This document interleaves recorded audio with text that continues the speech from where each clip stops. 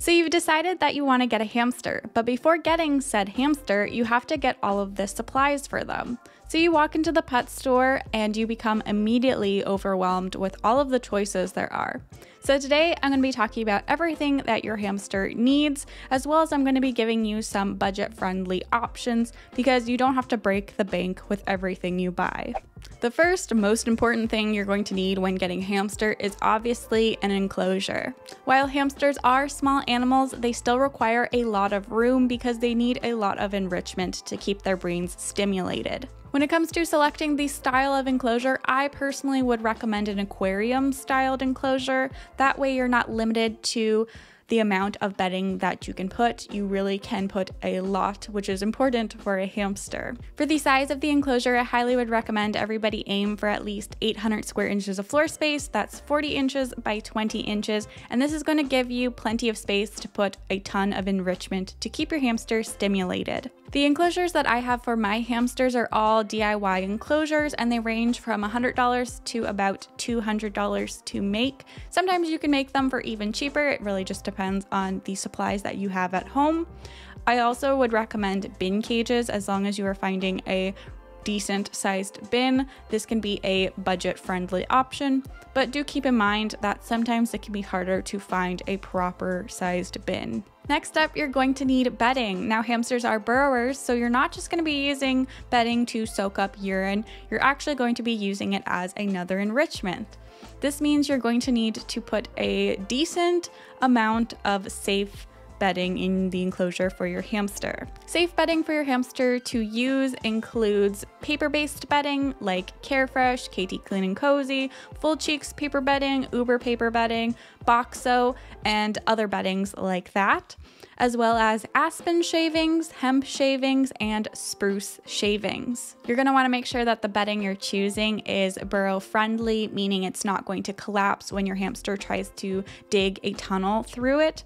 So avoiding things like any paper shreddings, pelleted beddings, those should be avoided, as well as no fleece or blankets because those don't allow for any sort of burrowing. To give a hamster a proper chance at burrowing, I highly would recommend putting at least 10 inches of bedding inside of their enclosure. If you can put more, that's even better and a more chance of your hamster burrowing.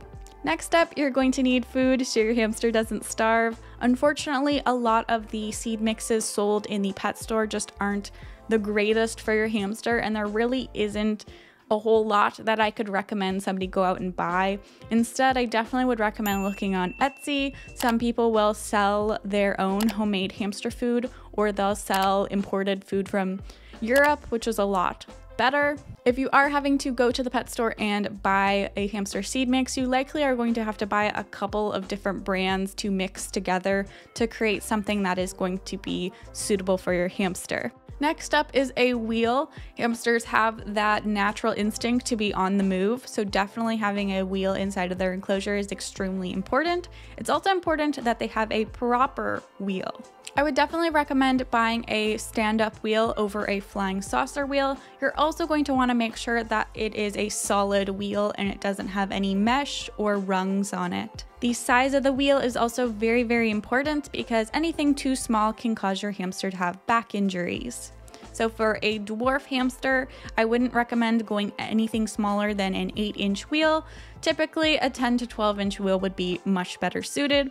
And for a Syrian and Chinese hamster, I wouldn't go smaller than a 10-inch wheel, but an 11 to 12-inch wheel would probably be best suited for them. There are some Syrian hamsters who are so big that they may actually need a 13-inch wheel, so keep that in mind.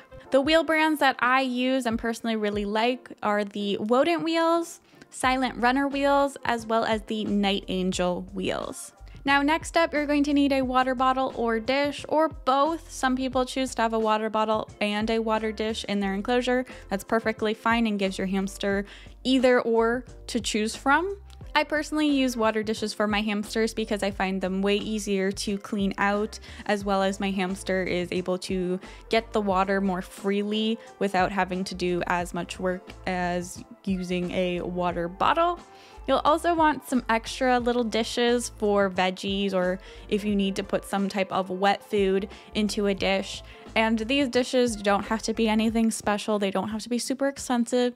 You could literally go to the dollar store and find some ceramic little tiny plates or little cups that you can use. It definitely doesn't have to be something hamster specific. The next really important thing is a hideout. This is going to give your hamster somewhere to sleep or just somewhere to feel safe because they are prey animals. I would definitely recommend buying more than just one type of hideout, just in case your hamster doesn't like the one specific one that you've got. There are plenty of different types of hideouts. There are a lot of different wooden hideouts. There's ceramic hideouts. The main hideouts that I personally would recommend would be multi-chamber hideouts. These are more on the expensive side, but they do mimic a hamster's burrows. But you don't have to go with anything super duper expensive. You honestly could use cardboard boxes, cut some holes in there, and your hamster probably will love that just as much as a store-bought hideout. You also can find hideouts in everyday items. If you go to the dollar store, sometimes you can find little ceramic candle melt holders, and these can also work for a hideout for your hamster. Next up, you're going to want to get a sand bath and the sand. This is how your hamster may choose to clean themselves if they become overly greasy. For the sand bath itself, you can literally use almost any sort of dish. You can buy a specific sand bath for your hamster online. It may cost a little bit more, or you can literally use any bowl, dish, baking tray instead, and that could be a lot cheaper. For the sand itself, you're going to want to make sure that you're not buying anything that is like chinchilla dust or small pet bath powder. These can be really dangerous because they are very, very fine and can cause upper respiratory infections. So you're going to want to make sure that it is 100% sand. When looking for a sand for your hamster, you're going to want to make sure that it does not have any added dyes and no added calcium. I personally use reptile sand. The exact brand is the Exoterra Desert Reptile Terrarium Sand. This is what I use, and it is safe for hamsters. Next up, you're probably going to want to get some chews for your hamster to chew on in the enclosure. Is it a life or death situation if you don't have chews? No. Your hamster can live without having chew toys as long as they have other natural materials in their enclosure, and of course they're eating hard foods. They don't necessarily need dedicated chew toys, and a lot of hamsters won't necessarily even use them. But I personally like to get different varieties of chew toys because sometimes my hamsters do enjoy shredding them or ripping them up.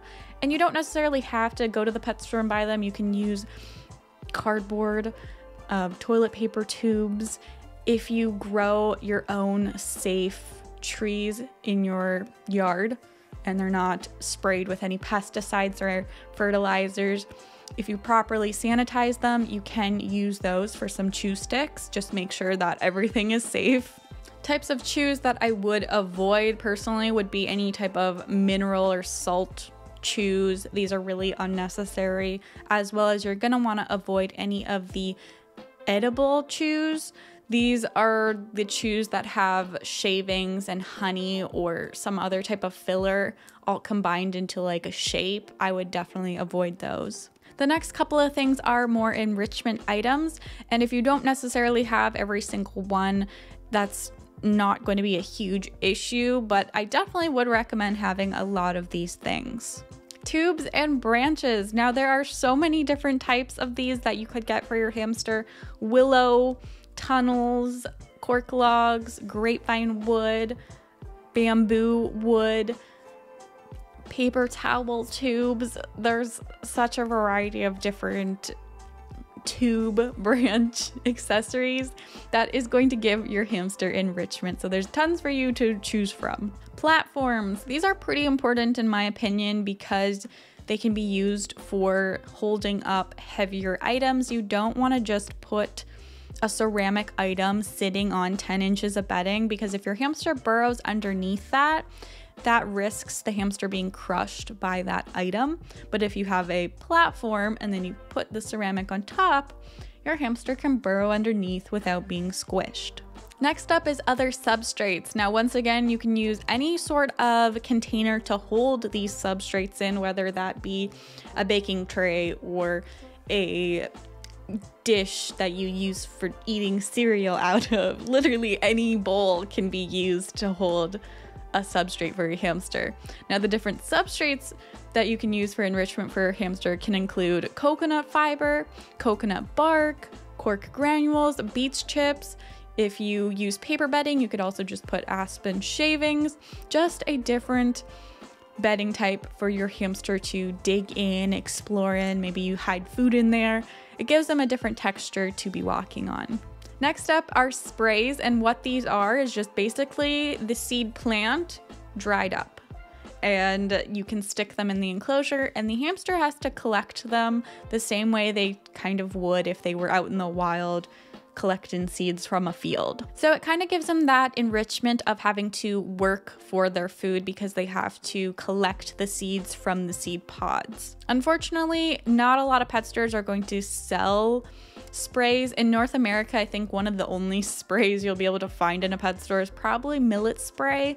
And this is a decent one, but not all hamsters are going to enjoy millet spray. And there are so many other varieties of sprays out there. I definitely would recommend looking on Etsy because you can find so many different types. Next up, we have herbs and flowers. This is another great enrichment for your hamster. Basically, herbs and flowers are just dried plants and you can sprinkle these all over the enclosure. Your hamster can go around and eat them if they please, or it just gives another texture and smell for them. Then of course we have treats. I don't find treats to be a needed thing because you could consider almost anything a treat.